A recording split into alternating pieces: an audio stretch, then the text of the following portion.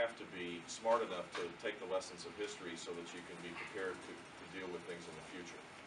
So that's my first point. The second point, just to put a context around this, 2017 is dramatically different than 1989 and 2001. It just is. And delving into the past is only important to prepare yourself for the future. And I know there's a fascination about this, and I'm cautious about expressing these things because of that very fact. I'm running not about the past, not about validating or vindicating anything that happened in the past. I'm running to be prepared to fix the things that are challenging our country right now and going forward. So what have I learned? Well, I learned from my dad that humility is not a sign of weakness, it's a sign of strength. That the idea that somehow the volume of your voice is a measurement of your strength is a dangerous measurement. That sure, you need to have conviction and you need to have a spine and a backbone, but it's not measured by how you disparage people. In fact, I think you win over people that don't agree with you with conviction, with intelligence, and with kindness. I just reject out of hand this notion that somehow in the culture we're in today that yelling at people and disparaging them is a sign of strength. It isn't. It's a sign of deep inadequacy and weakness, and you know what I'm talking about. So I learned that from my dad. I learned, as it relates to foreign policy, from my dad, that you have to be all in, that America's leadership is essential in the world, and that you do this with personal diplomacy, with a consistency, with a resolve, with a conviction, where the world knows where we stand, and you lead. If you don't lead, people don't follow. And the best example, I think, of one of the great success stories, two great success stories during my dad's 4 years would have been Operation Desert Storm, where a real coalition was created that was from Russia and China to every country in Europe to the entire Middle East, Saudi Arabia allowing the infidels to launch their mission out of Saudi Arabia into Kuwait. I don't know if that'll ever happen again. It was a pretty extraordinary effort, and it required the personal leadership of my dad to convince, to persuade. And that personal diplomacy, creating a mission, not veering from the mission, and then using the Powell Doctrine, which now, after the fact, it was called that, of just unmerciful force to achieve the objective and leave and finish the mission and not create another mission. That, I think, is the proper role for American leadership. And American leadership was also exhibited when my dad was maybe not the only ally of Germany during the fall of the Berlin Wall, but certainly the only country of consequence to say, we're with you on the unification. Imagine what the world would look like today if Germany was not unified for fear of its consolidation of power, creating a problem in Europe. That was literally the path that we were on.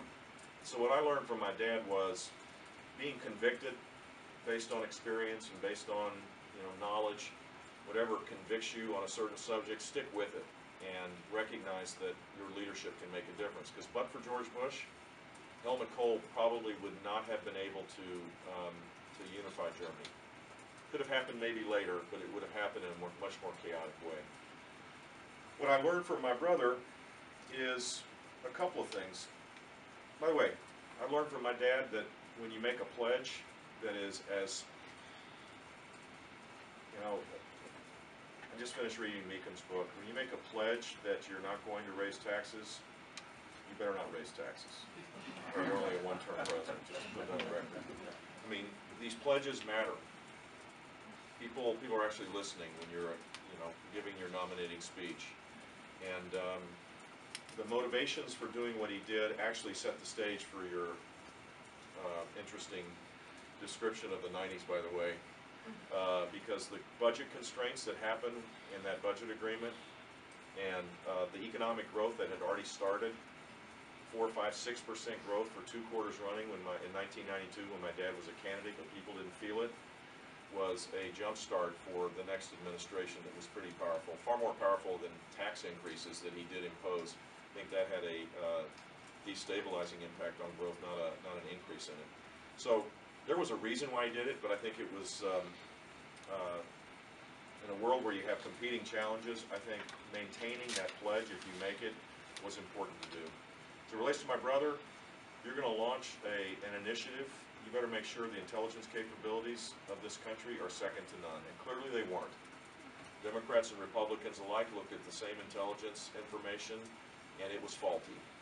And I think the lesson learned there is, I don't care if you're a liberal or conservative, you better want the finest, most complete intelligence capabilities, both not just technological, but human intelligence to when you're making those kind of decisions.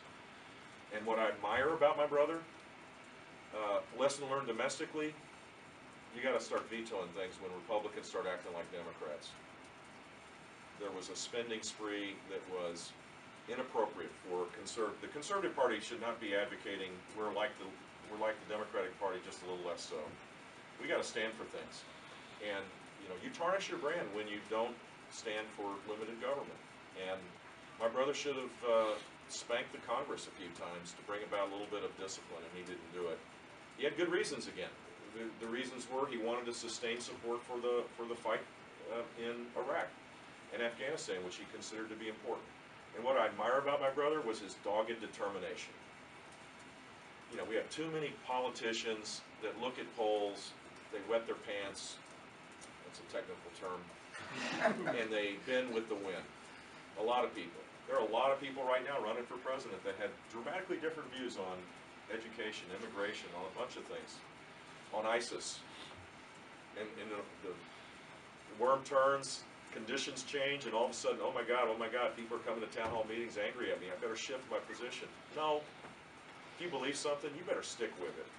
Because if you think it's tough running for president, or having someone who may be misinformed about your view, if you can't persuade them what's in your heart and what's in your mind, how are you going to persuade Putin to change his behavior? Or President Xi, who has a global ambition that is long-standing, it's over the long haul, that creates real risk for our country. I just think it's important when you believe something to stick with it. And the surge is a phenomenal example of that. Against all the political class in Washington, including Republicans, he brought about fragile stability in Iraq, and it was heroic what the men and women did that brought about the surge that brought stability. It was incredible. It will be looked at in history as one of the great American success stories of our military. And my brother stuck with it, and I admire that a lot too. So I gave you a balanced view. Here's what some pros and cons on both. That's kind of what everybody seems to want, so I'm trying to feed the beast. Here's what I believe. I'll tell you what I really think. I love my father and I love my brother, period, over and out.